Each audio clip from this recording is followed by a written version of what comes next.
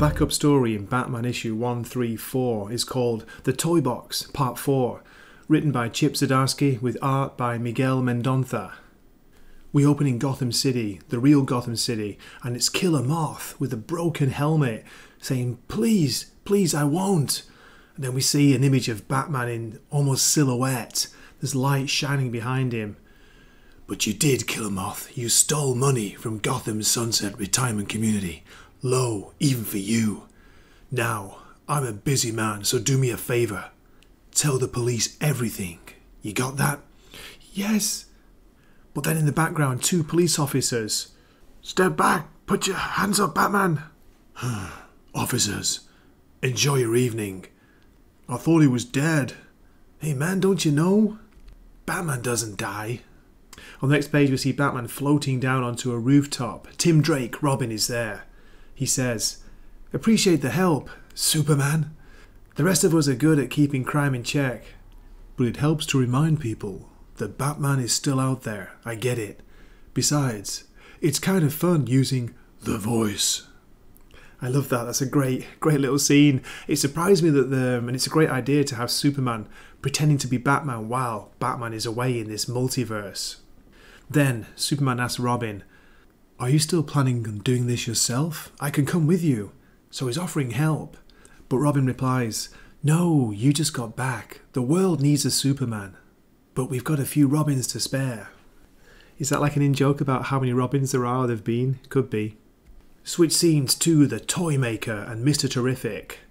Mr. Terrific's asking Robin if he's ready, and Tim comes in with this great costume, huge R on the chest. "I'm ready, Mr. Terrific. How does it work?" We get the Toy Maker describing what's been happening. "My original multiverse gun was keyed to the toy universe, but your robot..." "Failsafe." "Yeah, reprogrammed it. With the gun destroyed, I can't pinpoint the universe. But I can trace this universe's multiversal energy signature." Tell you what, you can write these things, but you can't say them. Toymaker tells Tim that it should lead to Batman, if he's still out there, if he's alive. And then, in a strange turnaround, he apologises. Toymaker says, "I'm sorry.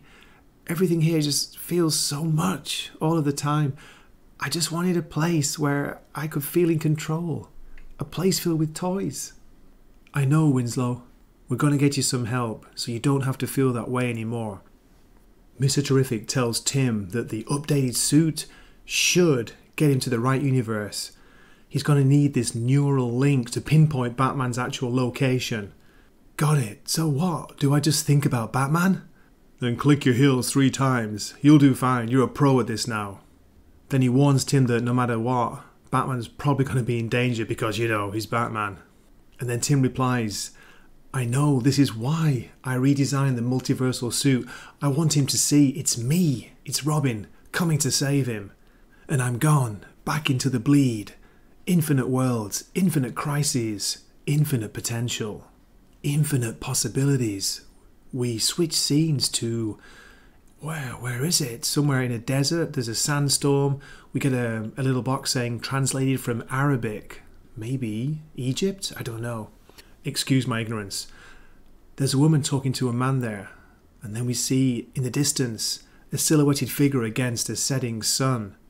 "Mom? Tim? What on earth? What are you wearing? How are you here? Did your father..." "Mom, it's okay. It's okay." And we see Tim hugging his mother. "My mother died years ago. This isn't her." "Wait, you're not my son. Who..." "I'm from somewhere else. I just needed to see you for a moment. I need to go. I need to save Bruce. But I hold on to this for as long as I can. I tell her the truth, as outlandish as it sounds. She was always a believer in the world we couldn't see, so she believes me now. I tell her how I lost her and Dad, that I work as hard as I can to make sure that doesn't happen to anyone else. Do you have anyone to take care of you?" "I do. I found a family. We protect each other. And I have to go help one of them right now. Wait. I don't know how this happened, this miracle, but I just know in my heart of hearts it was to show me every version of my son is a good one. Go, get your family. I will, thank you. And we see the Robin R glowing against the two black silhouetted figures. But just before Tim leaves, wait, before you go, what does the R stand for? Robin. Oh, of course, like my favourite poem. I read it at my mother's funeral, your grandmother. If I shouldn't be alive when the robins come, give the one in red cravat a memorial crumb. I'm glad I was alive for this. Me too. Thanks, Mum. I'm halfway across the world. The easiest way to reach Bruce from here is to go back into the bleed and return with him on my mind. No more standing in the past. And then this final page, beautiful page here, great art by Miguel Mendonca. It's time to find Batman. And we see different versions of Batman over the years, the multiversal Batmans. Look, okay, maybe it's just me, but this short story really got to me. I know you can say that Chip's like tugging on the old heartstrings, you know, he's manipulating us with the real emotional beats in this story, but I don't care. I loved it, really enjoyed it. It was great to hear, well, see and hear Tim Drake being written as Tim Drake Robin, you know, the one that I remember. Not this nonsense that's going on in that, well, that cancelled Tim Drake Robin, what would you want to call it to be polite. Very poorly written, not Tim Drake character, and nothing to do with sexuality, just the way he's written, what he says about Batman, the way he talks, you know, the things he does, the way he acts. It's not Tim Drake Robin, simple as that. So yeah, nice to read this, even though it was very short, compressed, mini backup story, and yeah, it's just a character piece mainly, but hey, come on, it's me. I like a bit of emotion, especially as I get old. As always, thank you so much for watching or for listening. I really appreciate it, and please forgive my rather poor attempts at doing an audio comic, trying to do voices when I've got a range of like 0.5. But yeah, I just wanted to share this because I really enjoyed it, and just wanted to let you know what's good about the story, why I liked it. You know, the emotional beats, of course, but just to have the character feel like the character again, it was great.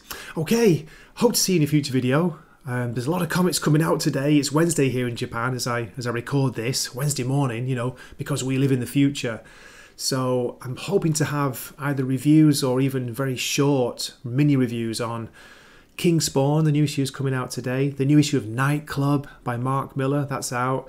There's, of course, The Amazing Spider-Man, which I've got a review. That's probably going to be Thursday, hopefully. I'll get that done. And there's one more I'm forgetting. I'm not reviewing it, but I can't wait to read it.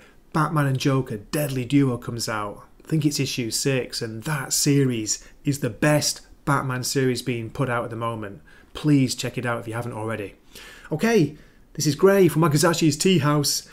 Off to make another cup of coffee. Mata ne.